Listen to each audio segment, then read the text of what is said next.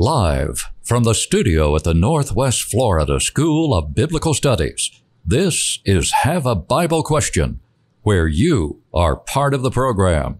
Now, let's go to the Bible for answers to your Bible questions.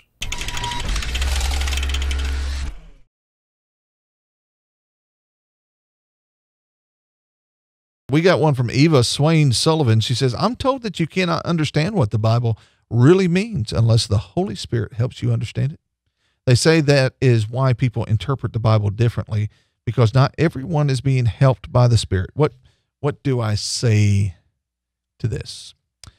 There's several passages that start to come to my mind. I love introducing questions because I watch these guys, their wheels are spinning and they're like, ooh, and they start turning to verses. And so I'll just kick it off as I introduce this. I think about Paul's instructions to Timothy, and I know Timothy did have spiritual gifts, but that was separate from the idea of the concept of studying, because what Paul would write to Timothy, and he says, give diligence to show thyself approved unto God, a workman that needeth not to be ashamed, rightly dividing the word of truth. If he had to have the Holy Spirit, why don't he just say, pray that the Holy Spirit will show it to you? Why did Timothy need to show diligence? The responsibility was on Timothy there, not the Holy Spirit. And then I think of Acts 17. The Bereans were more noble than those at Thessalonica because they searched the scriptures daily to see whether these things were so. Where was the responsibility? It was upon the individual, not upon whether the Holy Spirit showed it to him. And so this teaching is not consistent with the commands we have to search the scriptures. Even to the point that it's kind of interesting, you may have to help me here, about try the spirits. 1 John 4:1.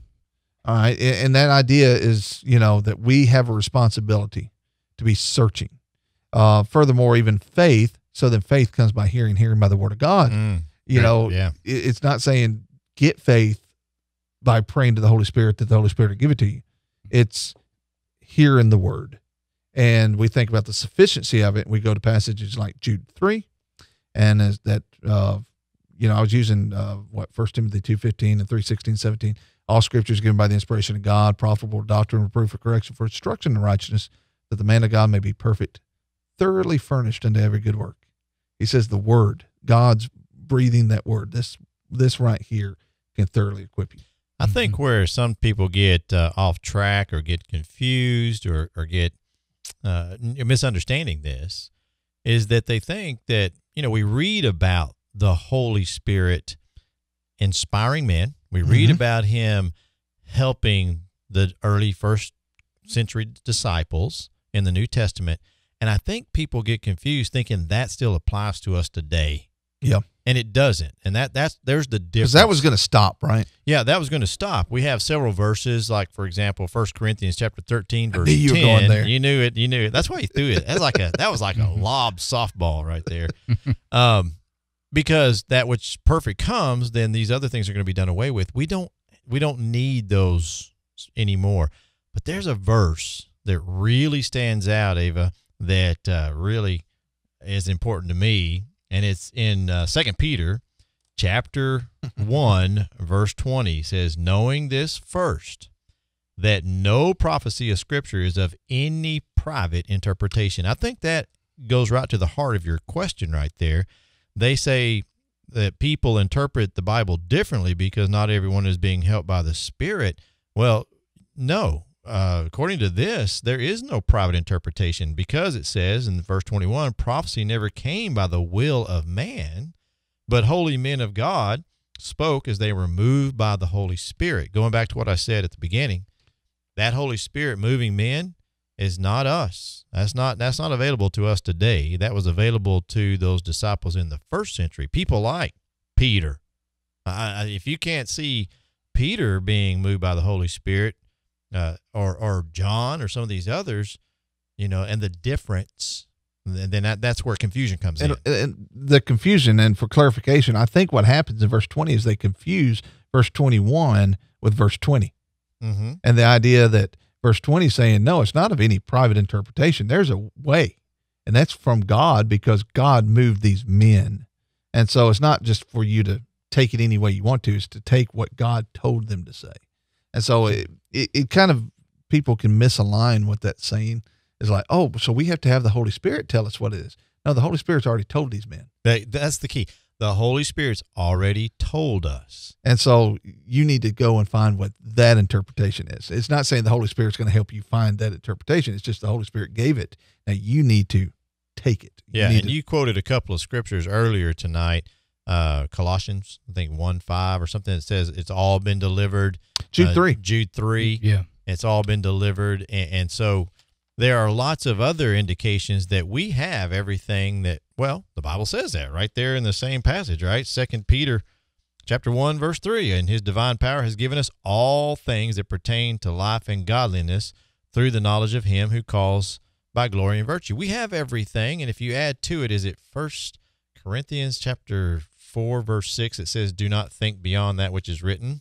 Right. All right. So, I mean, there is no private interpretation. You don't wait for the Holy Spirit to speak to you. You go to what the Holy Spirit has delivered. Mm-hmm.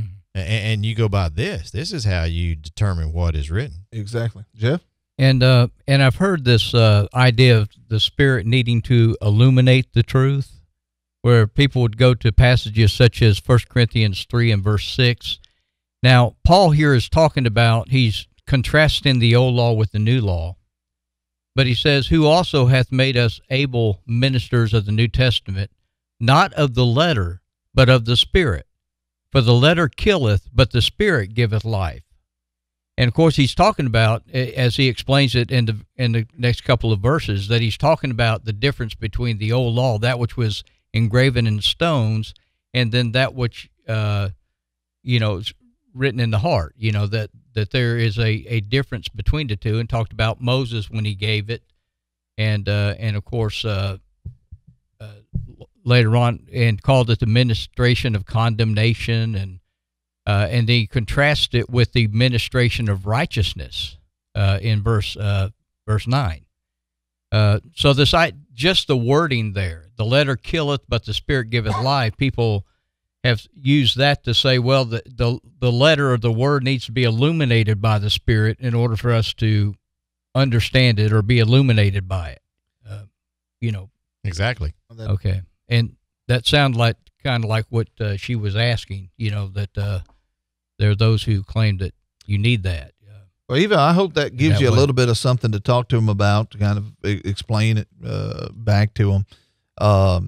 It's really amazing to me how people really love the idea of the mystical and really can embrace that. And it's almost like we search for that, when I love the simplicity that, hey, here's a book. God's given it to us. It's written in a way we can understand it. Now you search it and you start applying it. And what's funny is so many people, and maybe this is judgmental, I hope it's not, but so many people that get so wrapped up about, how do we understand, how do we interpret and stuff, they miss some of the most basic things, like not lying, drunkenness is sin, I'm not even picking the Christians are to be kind. Yeah. Well, let me give you a real world example. If a lot of people use coupons, or I just learned the term BOGO. Buy one, get one. Yeah, Andrea says that to me. I didn't know what that meant, but now I know. BOGO. Is it coupon or coupon? Coupon. I think it's coupon. Anyway, you get a coupon, all right, and it says, buy one, get one free gallon of milk at Publix supermarket. That's a good deal. It's a very good deal. Well, I wish they had those kind of coupons. Now, if you take that coupon and you go down to the dollar store, or you go into the some of the ones around here, the 7-Elevens we have back home, or something like that, Tom Thumb, and you take 2 gallons of milk to the counter and you give them that coupon, what are they going to say? That's not good here. That's not any good here. And what could I say? Well, that's just your interpretation. That doesn't work, does it? Nope. All right. If we understand that, why do we try to do that with the Bible? Yeah. I mean, it gets frustrating sometimes. Yeah.